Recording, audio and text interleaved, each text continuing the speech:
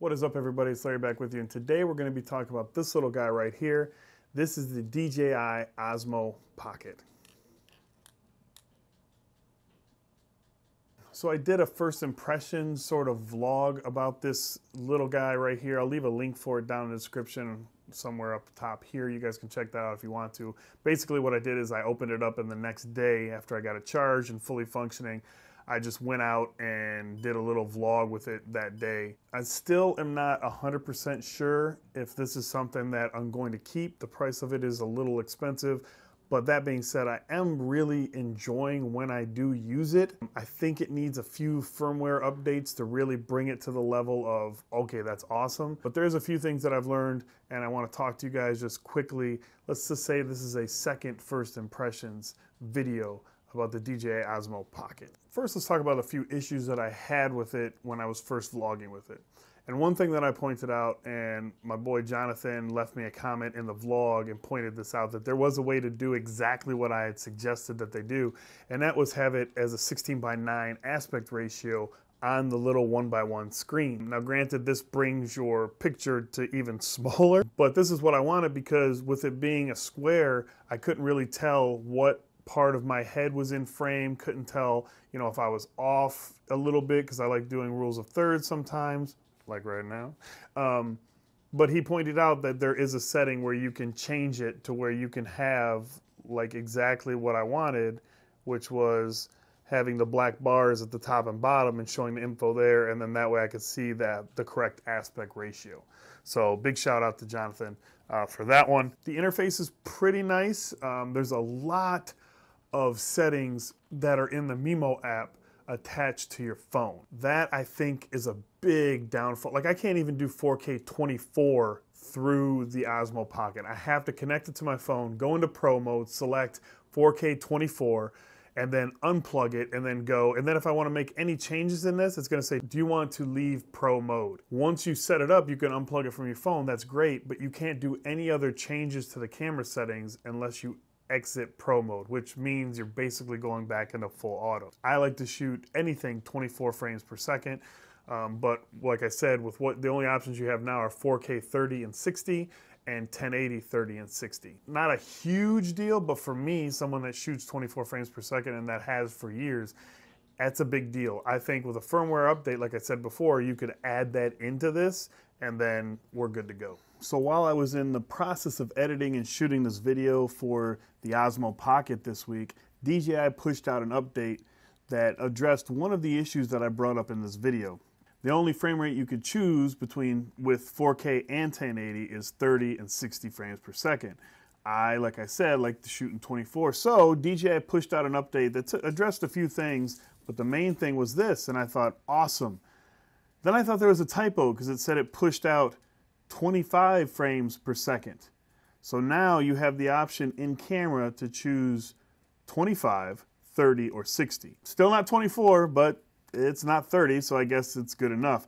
The other thing I wanted to mention is that I noticed I kept saying that it didn't have motion time lapse, and it actually does. What it did, what DJI did is, with the original firmware that everybody had the pre-productions for, it actually had an actual selection for motion time lapse. And what they did is they got rid of that, and actually within the time lapse settings, you can choose with the phone, you can choose up to 4 different points, and you can run motion like that. So you have motion time lapse, and you have 25 frames per second that you can choose internal to the camera. That's what it is. So I just wanted to give you guys that update before I push this video live in a couple days.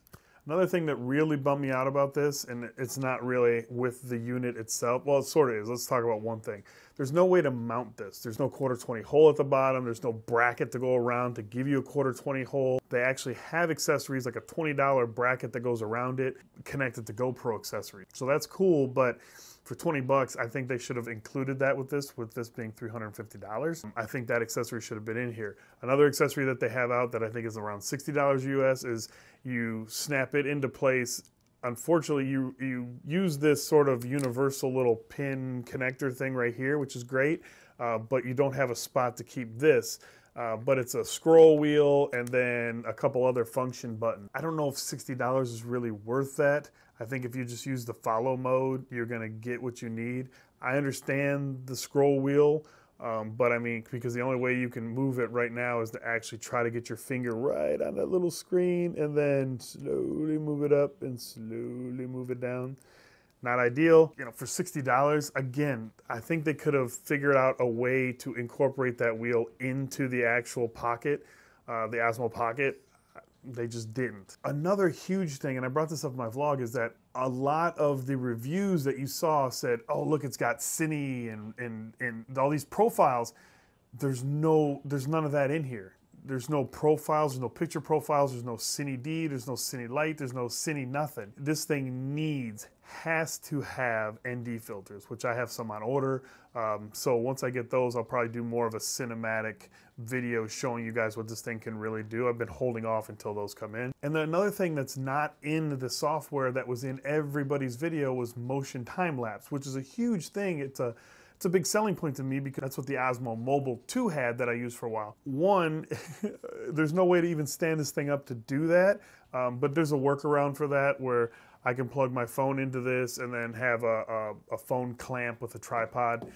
We can do something, so that's not a huge deal, but it's not even in the software. So I don't know, they ended up taking it out after firmware or something once everybody with their preview models got their videos out and got everybody excited, then DJI pushed out a firmware that got rid of it.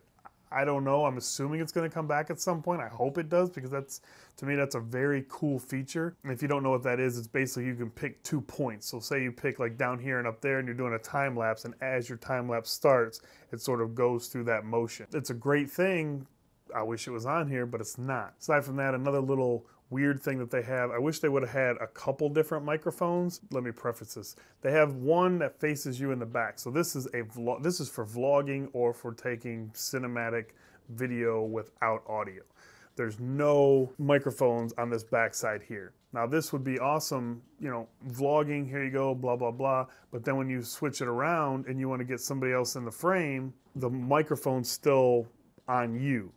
So if they're talking over here, the audio's got to go around and into the back. It's just not going to sound good. So I just have a real feeling that the version 2 of this is going to knock it out of the park, because I think they're going to take all these things that people are complaining about. I think DJI was this close to really getting this at 100% perfect. Other than that, I think I'm going to keep this around at least for a while. The battery seems to last quite a while. I haven't really put it through its paces yet, but I haven't had any issue with battery life on this. There's no interchangeable battery, but you can connect it to a power bank and actually record as you go.